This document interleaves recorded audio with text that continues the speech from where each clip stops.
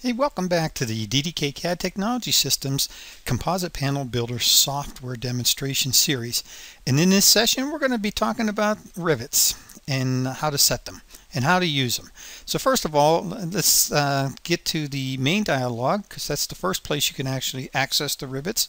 So we click on Rivet Settings, and in here you can set the layer that you want the rivets to be on, what color you want to use, whether or not you want to use single or double rivets. The settings inside here let us assign unique distances from inside corners, outside corners, internal bends, and a whole series of even the spacing between double rivets when you use them.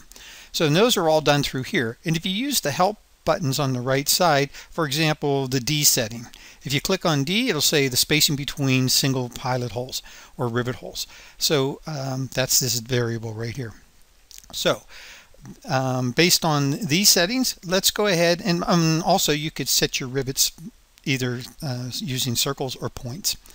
So let's use our current settings, and we can also, I'll show you the other location you can modify these rivet settings, and that's under our settings. This is where most of the components of the composite panel builder can be modified. And for example, right here is that edit rivet settings again, and it's the same dialog, but easier access through there. So let's go ahead and build these panels that I've already laid out. XO0, XO1, and 2. And 2's tied to a section, so we'll get a variety of rivet scenarios. So let's go ahead and build those, and we'll use our draw flat panel utility. We'll go ahead and highlight the 3 panels that we want to draw and go ahead and draw them. So inside here we see that the one has an inside corner, and that's the spacing for our rivets. The outside corners typical, and then our spacing between our double rivets. Down here we have the panel that has a fold, and there's our spacing for our fold. And also one of the settings is how far off of the top edge down into the center line of the rivet you want. And there's a separate setting for reflective ceiling panels, so that you can have them closer or further away from the edge. So based on that, let's go ahead and stage these panels, and we'll use our staging utility. And what we're basically doing is putting a wrapper around them, or a border if you want to call it that. And that's our little title sheet.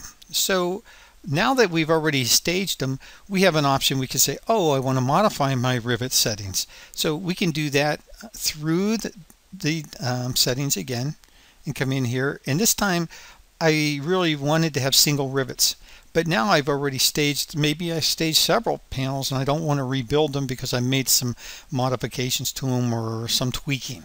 So I don't want to rebuild from scratch because I don't want to have to repeat that process.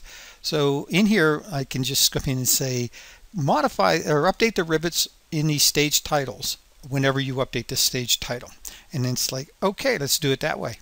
So now all I got to do is modify the stage titles, and that's easy because I got a utility that says update the components, and that's what these guys are. They're the components of the stage titles.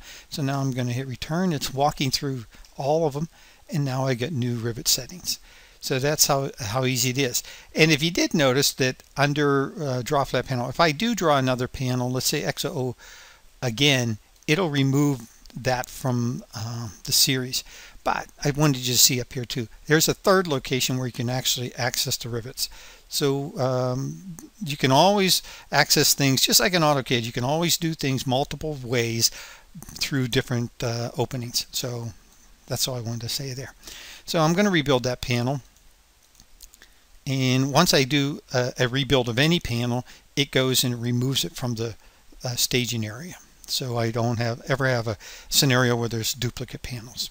So that's how you use rivets. And if you have any questions, please give me a call. I'm always around. And thanks for listening.